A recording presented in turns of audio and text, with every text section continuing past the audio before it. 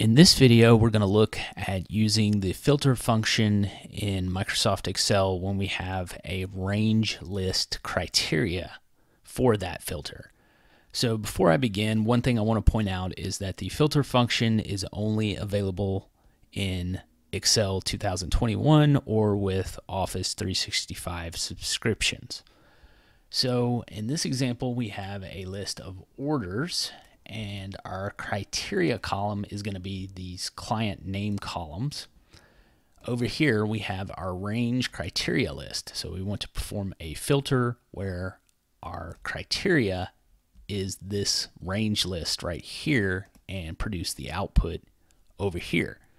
So how the filter function works is it looks for true, false criteria. Anytime there's a match based on the criteria, it produces a true, and that is included in the filter.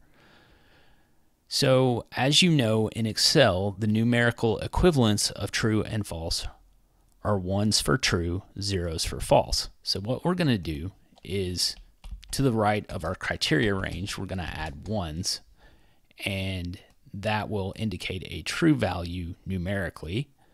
And inside our filter, we're going to use the XLOOKUP to perform a lookup on our criteria column and return 1 anytime there's a match. So we're going to insert the filter function. The first input is the array we want to filter on. That's going to be this entire range here. So I'm going to hit F4 to lock that down. You can see those dollar signs in front of the column and row references mean that range is fixed. So now in our second input, our criteria is where we're going to insert the XLOOKUP function.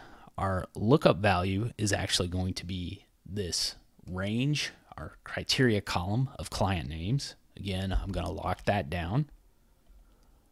Our lookup array is going to be our criteria range here. I'm going to lock that down. The return array that we want to pull back is going to be this range of ones, which represent trues.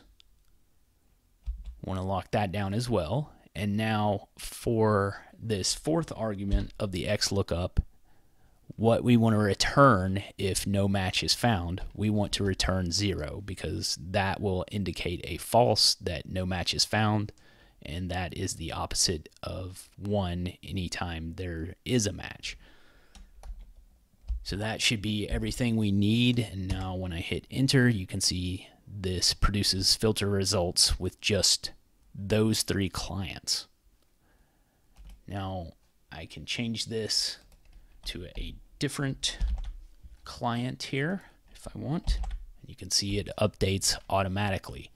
Now if we want to sort this, we can easily nest this inside the sort function, and the first input is our array, which is the output of our filter. So we already have that first argument. So now we have the columns or indexes we want to sort by. So what I want to sort by is first by client name and then secondary by order date. So we have an array of columns we want to sort by. So I'm going to enclose this inside curly brackets. So we first want to sort on column 4 and then secondary sort by column 2, the date.